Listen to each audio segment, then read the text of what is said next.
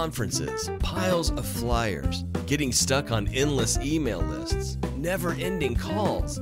There's an easier way to sort through and find the best school fundraisers.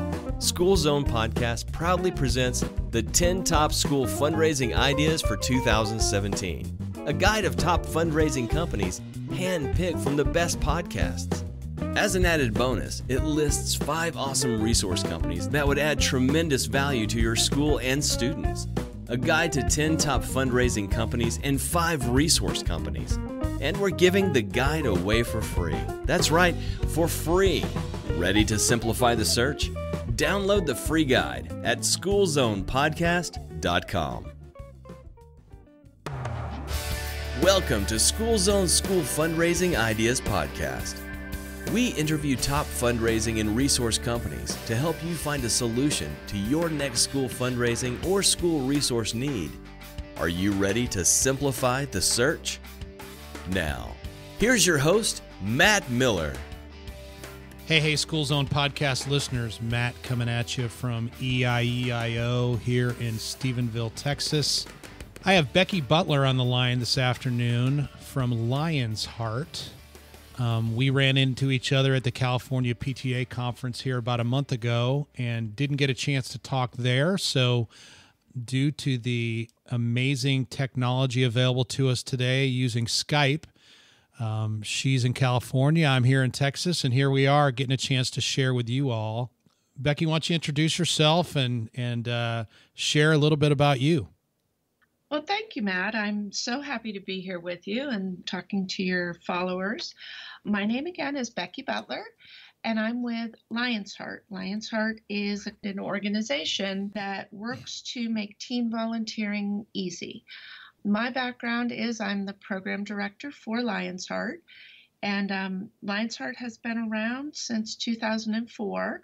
We started as just a group of kids in a mom's living room, and we've now grown to be in 22 states across the country.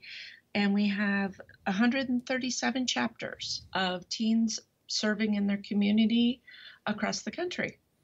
So how long have you been with the organization, Becky? I'm relatively new here. I started in November of last year. Awesome. And we're growing like crazy, getting bigger all the time. We've added 3 new states just this year. So what's the story behind the beginnings of Lion's Heart, that living room, etc.? It's kind of a fun story. Our founder, Terry Corwin, had been in National Charity League when she was younger and really enjoyed serving in her community and volunteering. And when she was married and had 2 boys, she wanted an organization for her boys where they could serve in their community and leadership skills with a group of peers. But at the time, there was nothing like National Charity League for boys. So she got her son and 19 of his friends together in her living room, and they created Lion's Heart. And as the years went on, we got girls groups. They expanded to different ages and different cities and now different states across the country. And now what it's become is a real technological platform to make volunteering easy. A lot of times what people find is they want their kids to serve and they want them to learn and have empathy and all those sorts of things. But it can be very difficult to find volunteering opportunities for kids under 18.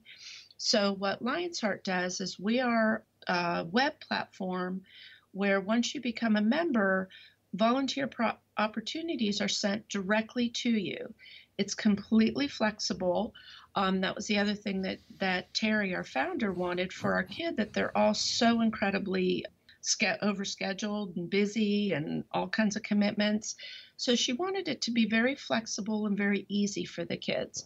So what we do is we send them just a whole bunch of opportunities. They can pick and choose what they want to do. They can do it with their group or they can do it independently. We give them a way to log all their volunteer opportunities so that when it comes time to apply for college or apply for a job or a scholarship, they have a record of everything they've ever done. And we also work to build leadership skills with the kids because each of their groups, they elect their own officers, they hold their own meetings. So it's really a great way to develop those skills for the kids. And it came from very simple beginnings. I guess that's awesome. So the different chapters or the different groups that you guys have in those 22 states, how do they get started? Are you guys looking to find people to build chapters from to begin with? Or do people find you guys and reach out and say, hey, we want to bring this to our area? Yeah, how does that work? It actually, a lot of our people join because of word of mouth, but what we've done is we've done a lot on the internet to spread the word about Lion's Heart. So we have found cities around the country, people will say, hey, we'd love to start this group in our town. We make it so easy for them. All they have to do is the first person enrolls. As soon as two more join after them, and we group our groups by gender and grade level. So say, for instance, a girl in the 9th grade joins in, any town USA. As soon as two more girls her same grade join in that town, a group and a chapter are formed. Once that happens, they start having meetings, they elect officers, they start receiving volunteer opportunities, and it's a go. So it's super easy. As long as there's 3, we have a group. So are they normally 3 that know each other, or in many cases, are they just 3 random people in that area that have heard about you guys and decide to, raise their hand essentially? And it absolutely can be both. We have had chapters that start just 3 random people come and sign up. Most times, however, it is one person comes and signs up, and then we help them out. We give them like sample emails that they can send to the parents and pass the words to friends. Or a lot of times what will happen is once our groups are anywhere from 3 kids to 20 kids. So as the group grows and they start serving in their community, they all wear their Lion's Heart shirts when they go out to serve, and people will start seeing them serving in the community, and we get great reviews on our volunteers. Like, people will come and ask for volunteers from us, and we mobilize our kids to send them out. So people will start seeing them volunteering in the community and inquire, and hey, how do I join? And it is very much of a word of mouth kind of, it spreads. But one of the great things is a lot of organizations require you have to apply and be accepted and things like that. Where our group, we're inclusive of everyone. If you want to join, there's a spot for you, and we'll make a spot for you. So let's say 3 kids get together, or a group of them, and say they want to start a club in their area. Are they then going out and finding volunteer opportunities, or because you said that you're regularly exposing them to opportunities in their area that they can pick and choose from? Or is that something that you guys are handling at the organizational level? How does all that come together? That's a great question, Matt. We get asked that a lot. The thing I love about Lion's Heart is it's so simple, because once that group is formed and that chapter is formed, we have a volunteer outreach coordinator who actually goes out in the community in that area and seeks out volunteer opportunities for the kids. And she turns around and emails them at least once a month. They get an email that says, hey, there's these 3 opportunities available in your area, or, however many it happens to be. The other thing that we do, the kids meet about 8 times a year. Once a month, we send them at least 3 ideas of things that they can do, because we like them not only to do the things that they're emailed and land in their inbox, but also to take the initiative to plan their own things. So we'll send them at least 3 ideas. If it's Read Across America Week, we might send an idea that, hey, go out in your neighborhood, make some flyers, collect books, donate them to the library. go down to the library, read to kids. Like, we send them ideas as well so they can take their own initiative. And also, once they're in a group, what we've found is one is a scout and they're doing a project that they need help on. They get the rest of the group to come and help them with, maybe they're doing an Eagle Scout project where they're building a trail in a park or something. They get the group involved to help them with that project. So it's nice because it's something that just kind of grows from all different directions where they get the opportunities. So then, are you guys supported? How does it, by donations, or how are you guys able to do what you do in support of these different groups that are popping up all over the place? We are completely supported by membership fees. Do require a membership dues. It's a yearly dues of $75 per member, but in return, we do not require them to fundraise at all. We do have because we are a technology platform, a lot of our technology is donated to us by partners that work with us. We get a ton of money from Google and various different software companies, so that helps support us. But the rest of our expenses are paid by member dues, and then that way the kids don't have to sell anything or do anything like that. We are very much supporters of no fundraising because we know that the kids get asked that a lot for schools and scouts and everything else. Do you have any criteria as far as the types of volunteer opportunities that are out there? Any kind of framework that an opportunity has to fall within in order for them to be a fit for what you guys are doing? Yeah, we absolutely do. Our criteria is that the kids have to be volunteering for the most part for a nonprofit, and it can't be, volunteering for your grandma. It has to be for someone in need. So we do say often, it has to be for a nonprofit, but the volunteering can be anything from, we get a lot of nonprofits in areas that come to our website, and they'll come in and say, hey, we're sponsoring a gala this weekend for a women's shelter, and we could use some kids to help us. We're having a silent auction, and we would love the kids to come help set up tables and carry gifts for the attendees and that sort of thing. So we get requests like that, but then we do require that it be for a nonprofit, and that some of our kids go and help at senior citizens events. We have one here in Laguna Hills where we're located at, where they have a senior center and they have seniors come in to learn how to use technology, iPads, iPhones, and the kids come in and teach all the seniors how to use their computers, their iPads, their iPhones, and the kids have a blast and the seniors have a blast, and it's a wonderful thing. So do you guys work with or support faith-based organizations at all, or how does all that tie in? We ourselves are not faith-based. We are, you had mentioned, like, how do we support, money-wise? We are a completely volunteer organization. We are not faith-based, but we also don't restrict the kids from serving if they serve at Vacation Bible School, something like that.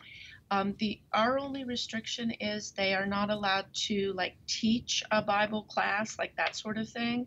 But if they want to help out with the Bible School, or if a church is doing a food drive, that sort of thing, we don't restrict them from doing that, but we ourselves are not faith-based.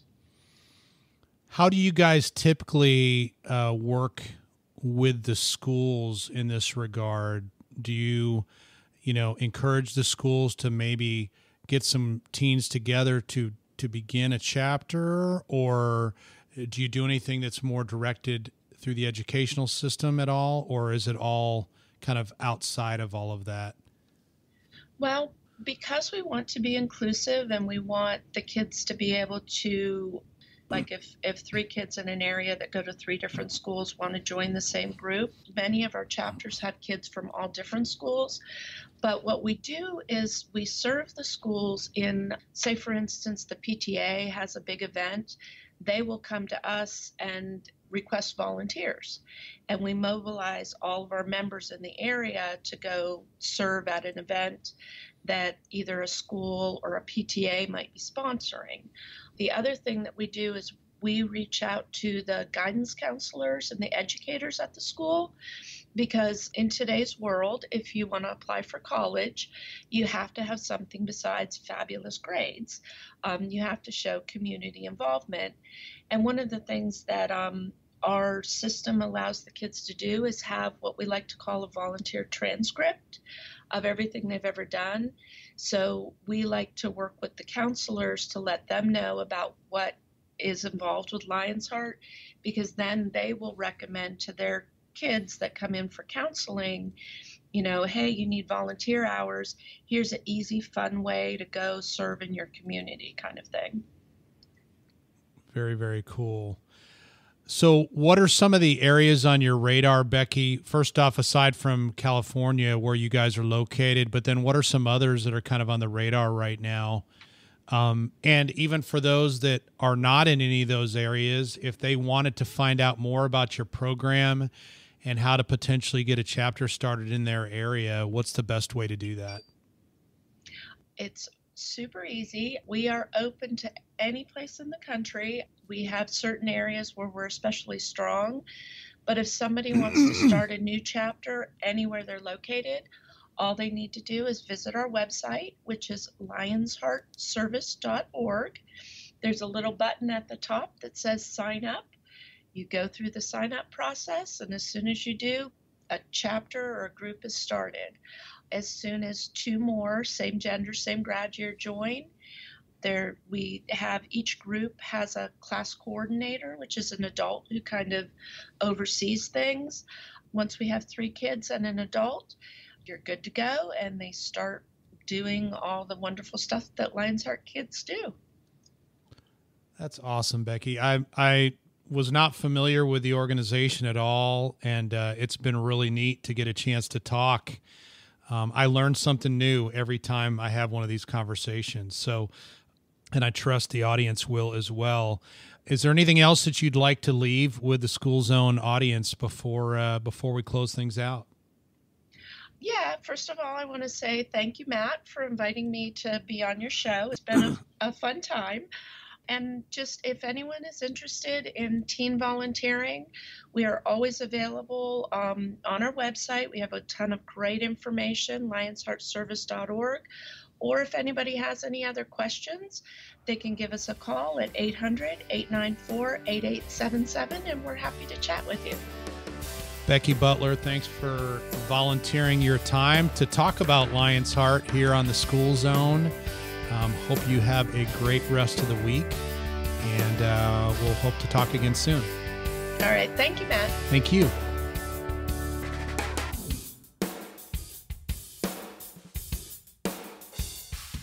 Thanks for listening to the School Zone's School Fundraising Ideas Podcast and for simplifying the search. Be sure to subscribe to the show so you don't miss an episode. When you do, please leave us a 5-star review in iTunes or your podcast player of choice. Most teachers and administrators not only want their kids to have developed minds, but opportunities to develop creativity, positive human values, and a sense of personal excellence. But your budget doesn't allow for all of it. You need fundraising. At School Spirit Vending, we are helping a growing number of elementary schools fundraise the easy way, and we do all the work. We provide the sticker vending machine, free customized school logo stickers, licensed and non-licensed stickers like NFL and Disney, as well as tons of other fun stickers that are relevant to kids. The best part? School Spirit Vending is free. No upfront expenses for schools at all. A percentage of machine revenue goes directly to the school, PTA, or PTO each month. And did I say customized stickers? Our skilled graphics team can help custom design your school spirit stickers. You just tell us what you want. The only thing you do is provide us a busy hallway or commons area. Oh, Oh, and you'll have to find the time to cash a monthly check. It doesn't get any easier than that. 2,000 elementary schools can't be wrong. To see for yourself how easy year-round, hassle-free fundraising can be, go to schoolspiritvending.com/schoolzone.